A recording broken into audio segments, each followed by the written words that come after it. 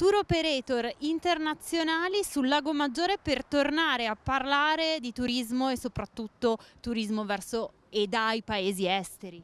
Sì, finalmente oggi ripartiamo ufficialmente questo educational tour che noi abbiamo ribattezzato Family Trip, perché stiamo facendo una sorta di esperimento con dei tour operator stranieri, invitandoli di persona qui, no, per cercare di familiarizzare al massimo con i nostri territori.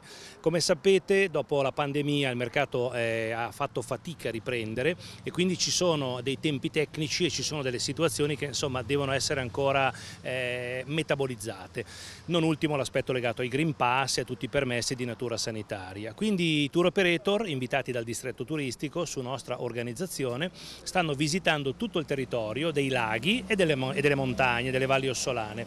E la cosa è assolutamente interessante perché finalmente dopo 18 mesi, quasi 2 anni oserei dire, finalmente ricominciamo.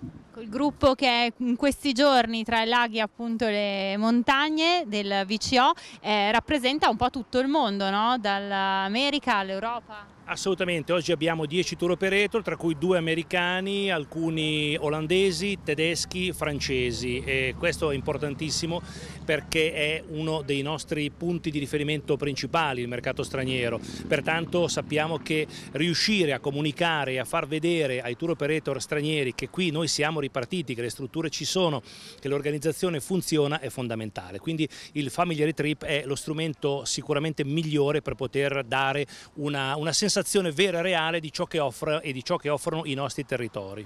La prima reazione sembra positiva, il primo impatto di questi tour operator? Direi di sì, li abbiamo trovati felici, contenti, entusiasti e soprattutto siamo stati fortunati perché il tempo è dalla nostra parte.